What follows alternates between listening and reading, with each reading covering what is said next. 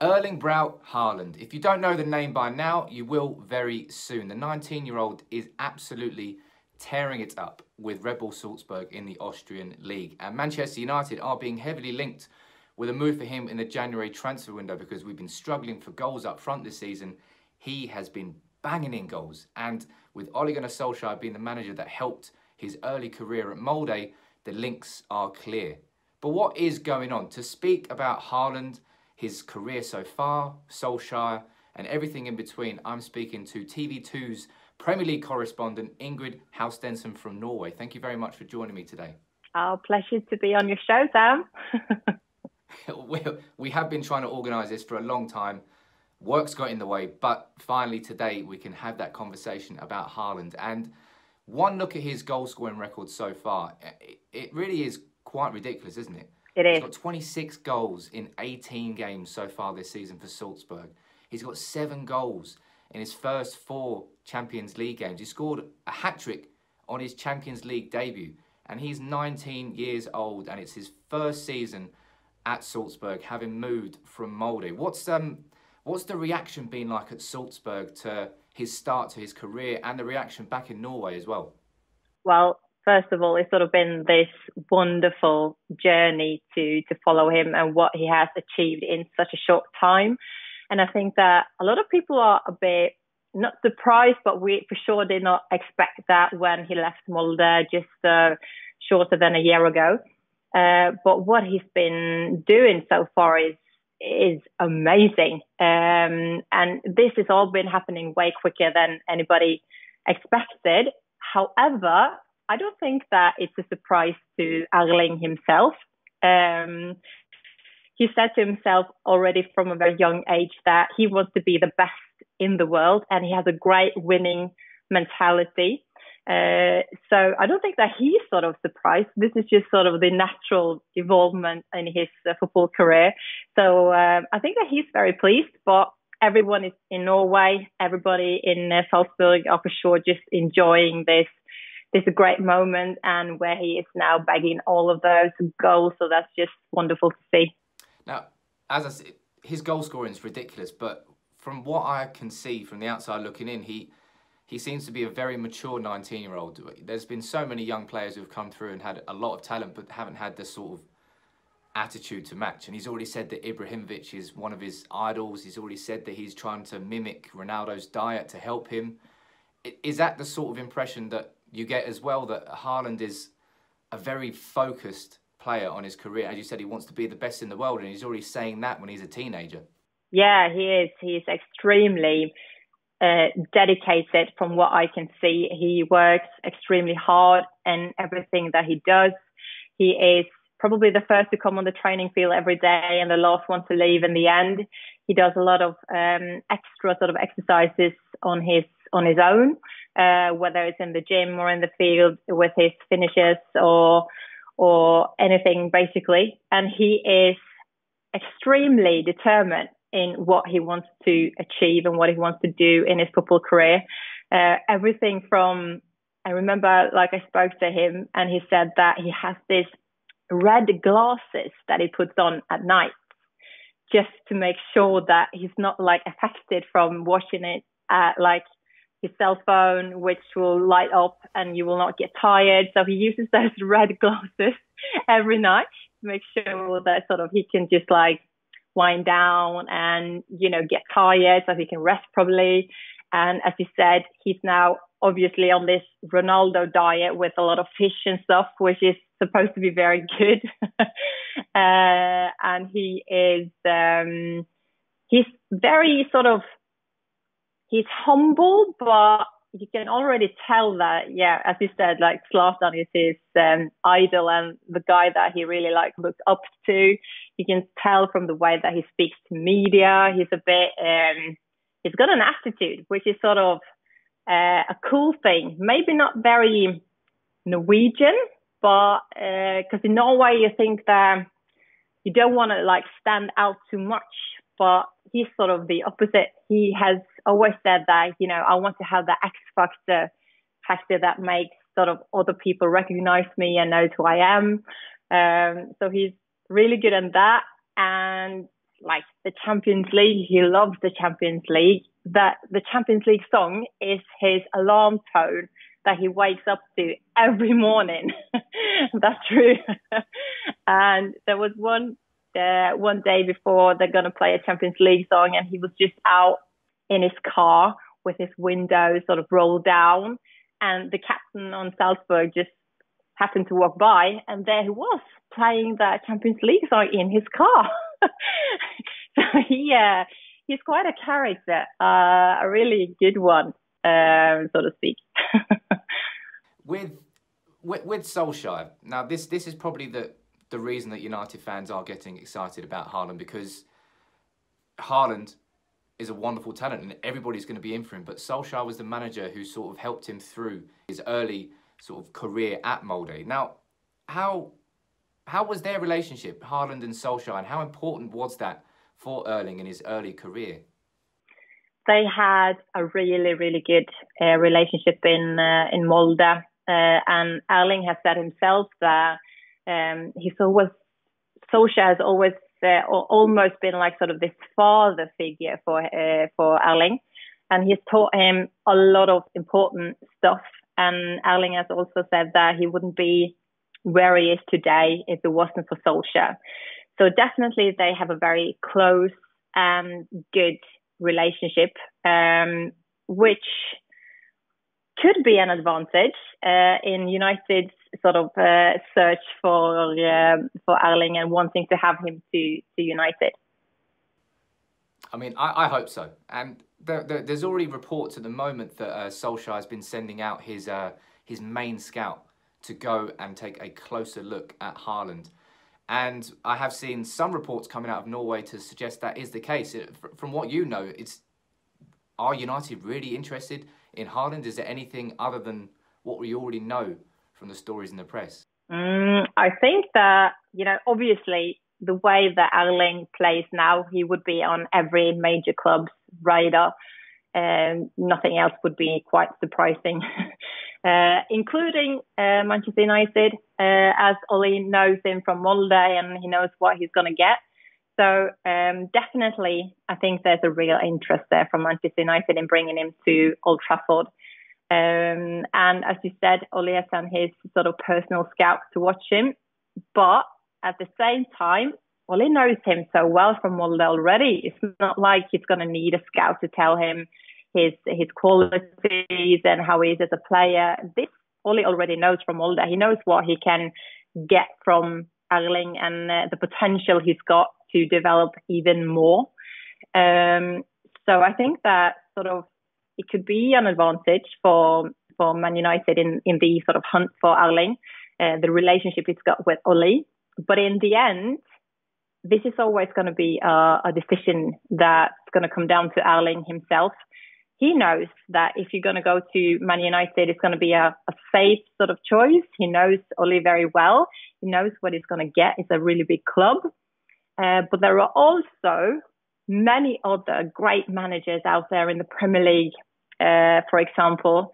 And in the end, it's going to come down to, I think, maybe Erling thinking, where can I sort of develop the best? Where will I fit in the team? Which manager can get the best potential out of me? It might very well be Ole because he knows him, but we can't deny that there are really good managers in the Premier League, like Jurgen Klopp, Pep Guardiola, Pochettino. I can imagine as a young boy, it must be also tempting to try and see what those kind of managers can get from him because he's already been working with Ole. So it can be sort of both. It can be an advantage, but it can also be tempting to see what other managers and clubs can get out of him in his potential. I mean, United aren't going to be the only club interested in him. You're absolutely spot on there. And I suppose an interesting angle to think about this is Erling was born in Leeds. His father, Alf Inge, played for Leeds. Obviously, Roy Keane didn't really help his career. Do you feel that might play? Because he's a young boy. Obviously his father's surely going to have an influence on where he moves next. Do you think that might affect United's chances, or is that the sort of Alfinga wouldn't really stand in the way of Erling if he did want to move to United for that reason? No, I think that Alfie has already said that sort of he has no problem in separating what he's done in his career with the two clubs that, well, don't go hand in hand with Man United, Leeds and Manchester City. But that would never sort of stand in the way of what he thinks is the right thing to do for his boy. But the connection with England in general, because in Norway, playing in the Premier League is sort of the ultimate thing you can do. That is so big, and it's always been bigger for us to play in the Premier League than in sort of Spain or Italy or Germany. It's always been sort of this special connection to England for any Norwegian players or kids growing up. There's something special about that. So that's a really good link. But as I said, I don't think that sort of Alfie or the Leeds connection or the Manchester City thing is going to be sort of anything that can stop Erling from going to United if that's sort of what he wants. Now, obviously, the Premier League is one of the biggest leagues in the world. And he's had a fantastic season so far, but he is only 19. He's only had half a season in a European, well, Austrian, no offence to the Austrian league, but it's not a major league in comparison to Italy or Germany or Spain or England. Do you think that he'd be ready for a move to the Premier League already? I mean, he's certainly physically ready. He's, 6'4". He's not a sort of diminutive striker. He's a powerful striker, but he's fast at the same time. Do you think he could adapt to the Premier League quite easily? Yeah, I think that he got definitely the potential and the tools needed to be a successful player in the Premier League. And what's for sure now is that probably the Austrian league is too small for him. He's too good for the Austrian league, so there's no doubt about that. He's probably going to leave Austria in. I wouldn't say that it's going to last more than to the summer. If it's going to go already in January, we don't know, but for sure the Austrian league it's starting to getting too good for that league now, and he probably wants to have bigger challenges. But also, he's got a great potential, but he's not like he's going to walk into any Premier League team and like start ahead of Harry Kane, Aubameyang, Aguero, Firmino. That's not sort of, he's not there yet, and it's not fair to sort of compare him with those either, because they've been at a very high level for such a long time. But for sure, yes, he's got the potential to be, I think, a really good Premier League player. But it's a sort of decision that he needs to think about. Does he want to be in a club where he is now, where he's sort of there's no doubt he's number one. He's going to score a lot of goals because the opposition in Austria is not the it's easier to score goals there probably if you were in the in a Premier League team. So that's sort of where he needs to think about where he wants to be and what role he wants to play, sort of. I mean, I think that was going to be my final question, which you've touched on there. But in your opinion, do you think Haaland should move in January if the move came along, or do you think that staying at Salzburg, getting all the goals, being the number one man, rather than, I don't know, trying to get game time against Anthony Martial if he came to Manchester United, or, I don't know, anybody else, do you think that he'll want to stay at Salzburg in January? Or maybe could you see a sort of similar deal that Chelsea did for Christian Pulisic when they signed him in January, but he stayed at Dortmund until the end of the season? Could United potentially do something like that with Haaland and let him stay at Salzburg but secure his signature in January? Yeah, that could definitely be an option. And from the vibes that I'm getting from both Erling himself and his father Alfie, his father Alfie was recently at TV2, our broadcasting channel, with when Norway played their sort of national matches recently, and it's pretty clear that they don't have any like rush to sell him to any other clubs as it is now. I think he's quite happy to be at Salzburg, and he's very committed in giving his best there.